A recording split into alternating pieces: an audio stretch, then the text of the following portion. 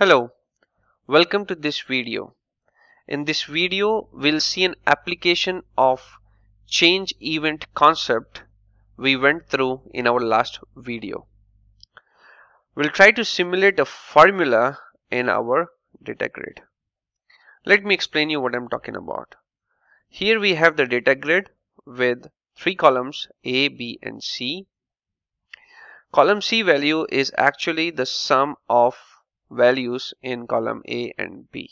So what I want is, if I make any changes to the cell value here, the sum or column C value should change or update itself accordingly. The existing value is 4, and imagine I make this as 10. So what I expect in column C is, instead of 99, it should show 25. And you can see that we've got here 25. What we are trying to do is, we are using the change event to first observe if there was a change made to the cell. Then what we are doing is, we are taking the cell values from this particular row and we are adding it to get the value in the cell of the column C, and that is how we are getting the updated value. We are also having a plot here which gets updated based on the column C values. Let's go to the code. In the ui.r, we start with loading the required packages. Then we've got some headings here. In the fluid row, we've got two columns. In the first column, I am displaying the data grid. We also have an action button for save. In the second column, we have got the plotly output where we are displaying the plot. Let's go to the server.r.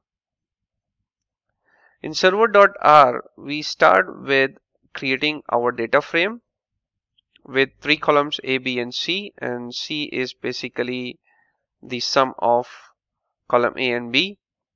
This is the initial data frame. Then we have defined a reactive values function here with the data frame which we have created. This is so that we keep a track of change in the state of our data frame. We've got different render functions where we are going to use this data frame. So anywhere we make changes to the data frame, those changes should reflect in the different render functions we are using. Scrolling down, we are displaying the data grid here using our Rhandsontable function. In the observe event, I am checking if there is a change made. Input $table $changes $changes. If you remember, this is a list, and the first component of this list is the row indices. Row index. So I'm capturing the row index to know which row the change was made, and let me tell you, the row index starts with 0 instead of 1. So what we need to do is, when we are doing the manipulation or using that row index, we need to add a 1 to get it aligned with the data frame index, which always starts with 1. So I'm capturing the row index here, and I'm converting the input $table, which is the R Rhandsontable object, to R object. I'm saying hot to R input $table. I'm converting the R Rhandsontable object to R object or R data frame and assigning it to data values $data. Now I'm doing the manipulation here.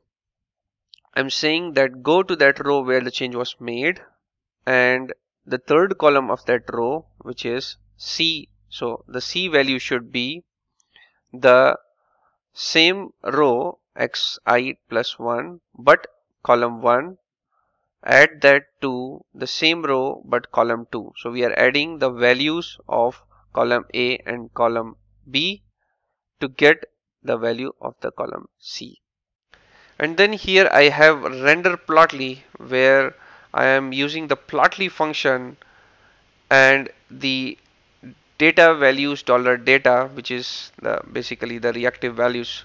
So whatever changes we made, manipulated in the previous observe event, um, that state of data comes here, and I'm using that to have my plotly histogram. The plotly histogram is on column C. Then we've got a function to write the data to the local working directory, and we are using another observe event. On the click of save button, save the data.